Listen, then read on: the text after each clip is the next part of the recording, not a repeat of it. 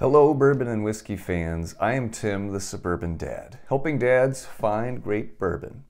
Today I'm going to do a bottle review of Larceny's Barrel Proof Batch A123.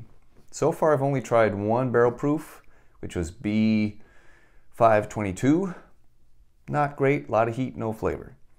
I've not tried any Larceny's that I've liked. I've had a few tastes of the regular Larceny and just really didn't care for it. But a lot of people seem to like it, the barrel proof, so I'm giving it another go. I'm also here to talk to you about my new rating scale, my rating system for a bottle when I'm reviewing it. So we'll talk about all that. As well as, one more thing, an upcoming event that I'll be doing in person. So, without further ado, let's get to it.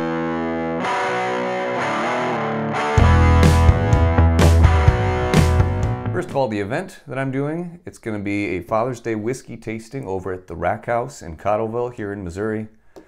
And all the details for that are going to be in the description, as well as it's on Facebook as an event as well. It's going to be Saturday, June 17th from 2 to 5.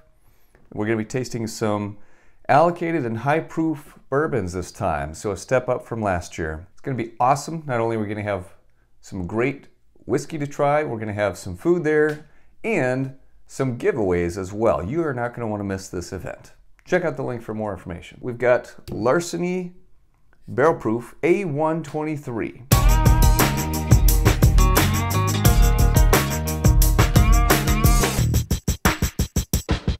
Typical price on this one now is $60, I believe. I managed to find this one at $49.99. I'm pretty sure that's the outdated price, so somebody might get a talking to about that. This bottle is a blend of 6 to 8-year-old bourbons. It's uncut, non-chill filtered. Comes in at 125.8 proof.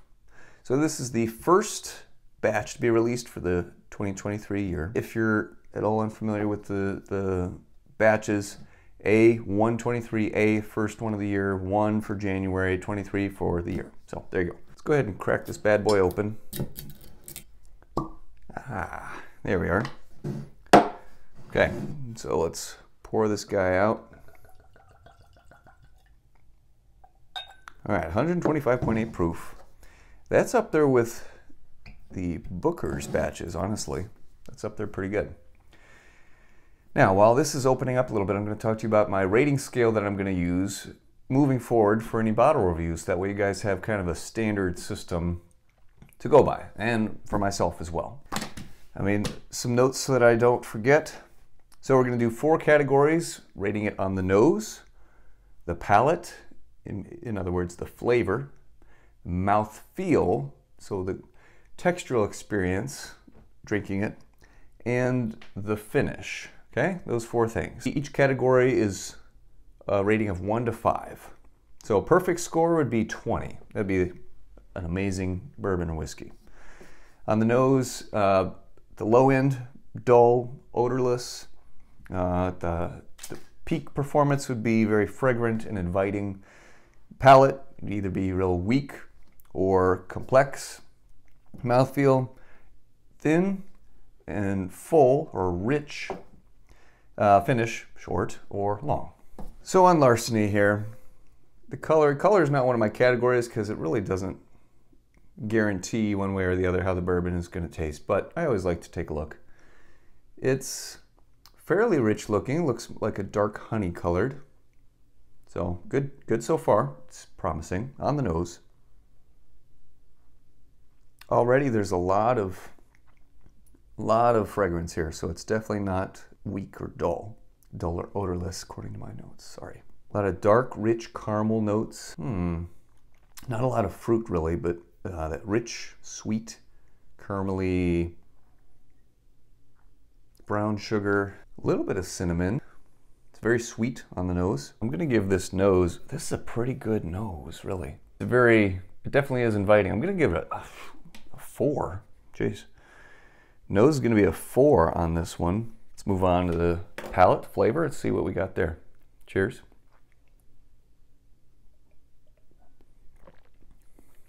Very flavorful. Not weak, that's for sure. Okay, that's the first taste to get my taste buds acclimated a little bit. It's very warm, very strong Kentucky hug happening right here.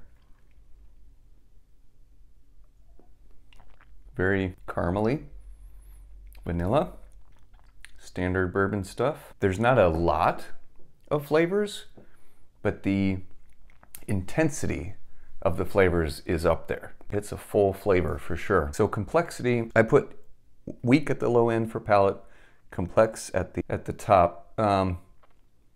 Complex might not be a great term as I'm thinking about it, because this doesn't have to, a bourbon doesn't have to have a ton of different flavors for it to be amazing. It just has to do the flavors that it has very well, which this one definitely is doing. I'm impressed so far, guys. I historically am not a fan of Larceny, so this is coming at it with a negative bias. Already it's doing pretty darn good. Very caramely. Almost some oak starting to creep in, but it fades away quickly before it overwhelms the palate, which I appreciate. I'm not a big oak guy. I'm really trying to keep myself from splitting these ratings into decimal points, so I'm gonna have to go with another 4 on the palate. It's pretty darn good.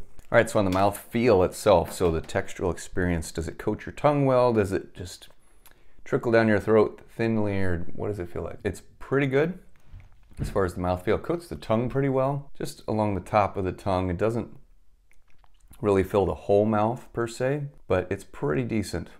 It does feel rich and vibrant there. I'm gonna do a 3 on the mouthfeel. Not exceptional, but it's pretty darn good. And then the finish, okay, so finish-wise, at the end, just a little bit of spice that comes up pleasantly. Finish is still going. I'd say medium long finish, so that would work well with a 4 out of 5. Wow. All right, guys, so Larceny Barrel Proof.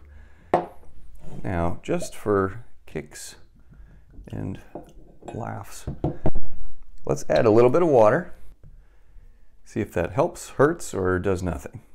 Okay, so it definitely mutes the nose quite a bit. Yeah, it's a lot harder to pick up on the fragrances there, on the notes. Yeah, I don't care for it on the palate as well.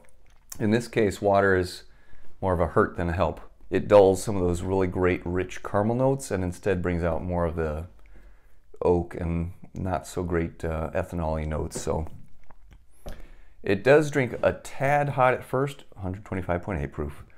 But once you get a couple sips in, you're acclimated to it. It's very rich and nice. I wouldn't put any water in if you can avoid it. And if you do, just a tiny little drop. So let's see how well I can math here.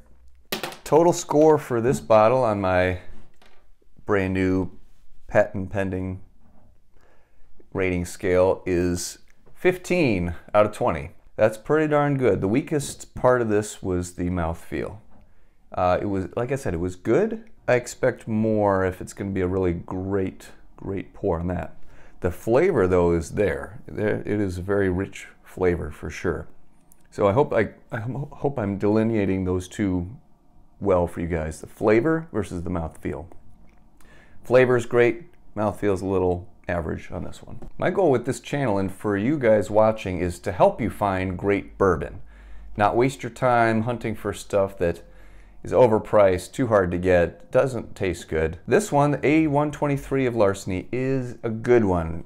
Gets my seal of approval. Hunt it down if you can. It's a good bottle. Easily worth it for 50 bucks. Still worth it for 60, I would say. Thanks for tuning in.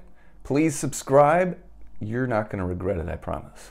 Until next time, cheers.